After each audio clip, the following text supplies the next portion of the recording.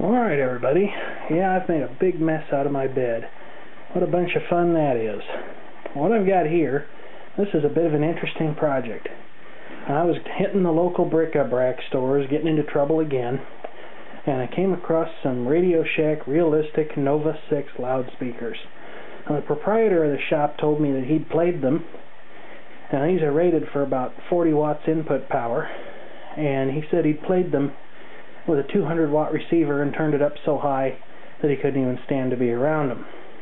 Well, I figured for $10 I'd take a chance on them.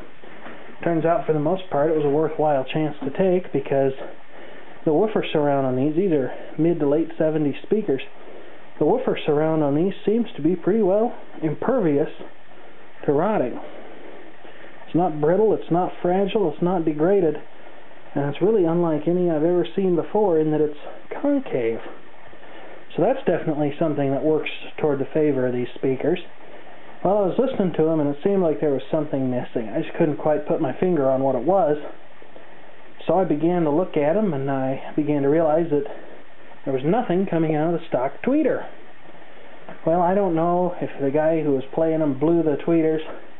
I took one of the tweeters apart and I didn't find any signs of death by overheating or overcurrent.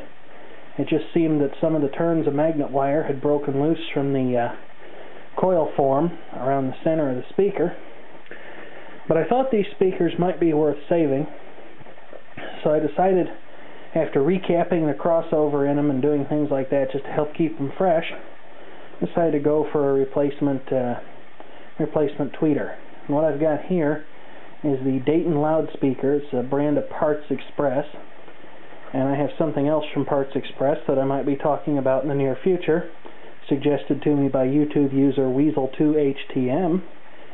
And this is number 275055. So if you have a set of realistic Nova 6s with blown tweeters, these will work as a substitute. And the only drawback is, the problem here is that this rubber cup really doesn't let the speaker fit properly. You could shoehorn it in there and probably make it work and look pretty close to being right, but to do that seems like a lot of work, and the back of these speakers are pretty well sealed off anyway, so I don't think it's going to change the acoustics of the speaker too much. This is the second one that I've put a new tweeter in. I already did the other one down there and I've tested it, and they sound nice. You know, they're not a super high power pair of speakers, but if you could find a pair of these, the fact that the woofer surround seems impervious to rot, the stock tweeter has a canvas-like surround that probably won't rot either. If you can find some of these cheap, I'd pick them up. They sound great. Anyway, I've done everything else that needs to be done to these. If you take a pair of them apart, be aware that there's fiberglass in there, so protect yourself when you're handling that, because you don't want fiberglass splinters and you certainly don't want to breathe it. Anyway, what I'm going to do is I'm going to do a little modification here with the Keykeeper's drill and take this cup out. There's the holes on this speaker, they're awful close, but they won't go into the pre-drilled holes. I'm going to take this cup out and just put it aside, you know, in case some future owner wants it. And then I'm going to install this new tweeter, and then I'm going to try it out. And I think if the other speaker is anything to go by, I'll be pleasantly surprised, because it seems to work very, very well. It's a nice sounding set of speakers. Interestingly, these Dayton speakers are allegedly shielded, but not perfectly so. There's just the faintest bit of a magnetic field being emitted from them. Of course, that falls off rapidly with distance. So let me get started here. Alright, so I'm basically ready to hook up the new tweeter here, and then I'll drill some holes to mount it, and I'll go ahead and screw it in using the screws that came with the speaker, because they're more than suitable enough. And if you do this on your own, you need to be mindful of polarity. You need to make sure that positive goes to positive, that's a negative lead. Positive goes to positive, negative goes to negative. Otherwise, you're going to have weird phasing problems between your woofer and your tweeter. And in fact, when I got these speakers, there was such a weird problem because one of them completely sounded wrong and the other one sounded okay until I reversed the speaker leads on one of them. Well, it turns out with 30-year-old speakers, you can never take anything for granted.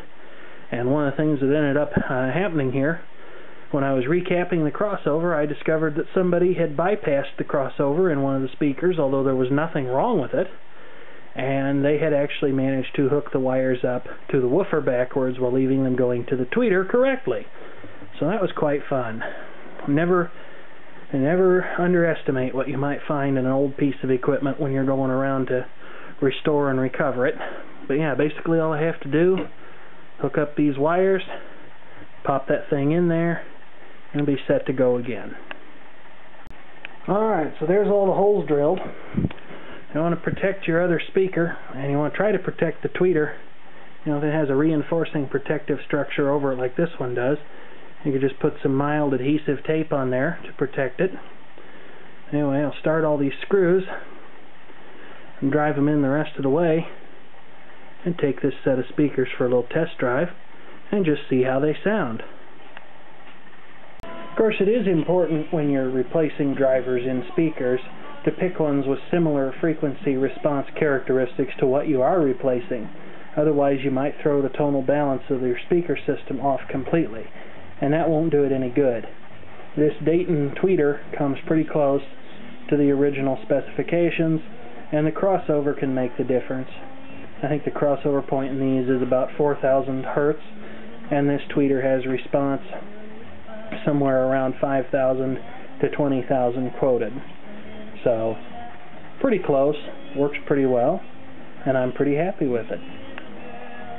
Now, an important thing to be sure of when you're doing something similar with your own speakers, you need to be mindful of how the speakers were constructed. These realistic Nova 6 speakers are what you call acoustic suspension loudspeakers, and I believe that technique of speaker design was invented at Acoustic Research sometime in the 1940s, I think. Well, I'm not terribly sure on that, so don't quote me. But basically, when you have an acoustic suspension speaker, there's a volume of air inside this box that acts as the sort of spring that at least the woofer has to work against. Now, these had a little bit of relief because the tweeter had that cloth surround on it that would allow some air to come in and out around it, but not very much because they had that little plastic cup that had a bundle of just polyester fiber fill in the bottom of it as opposed to fiberglass. And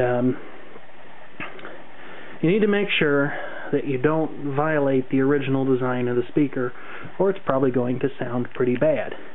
Now, before I button these up, I'm going to hook this up to the stereo receiver, play a little music through it, and see how it sounds. Now, it's probably not a bad idea if your amplifier may not be robust in the case of a short circuit, as some of my antique Technics amplifiers are. You might want to go ahead and test your work first to make sure that nothing's shorted inside the speaker, which is what I'm going to do right now. And what you're seeing there is the crossover capacitor being charged, but these speakers seem to be healthy. Radio Shack quotes an 8 ohm resistance, and these things are hovering around 7, 7.1, 7.3, so they should be good to go. Alright, there's a little music playing. Yeah, there's some high end there. Of course, it's hard to tell. My camera microphone rolls off the high frequencies pretty badly. And here goes. Why can't our romance just keep on moving smoother? Maybe I'm suspicious cause your love is so hard to find.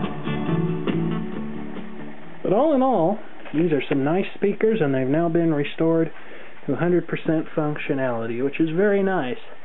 And up on top here is another treasure I came across recently, kind of an oddball piece. It's a Technics audio timer, a model SH-4020.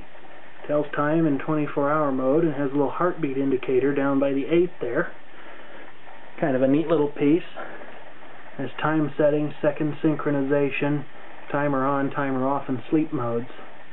But anyway, there you have it, a quick and dirty guide to replacing a driver, a damaged driver, in a speaker enclosure. Thank you for watching. If you have a comment, feel free to leave one below. Just to lend some support to the theory that these are kind of camouflaged battle speakers, the grills in these things are actually secured by little Phillips screws. An unexpectedly nice touch.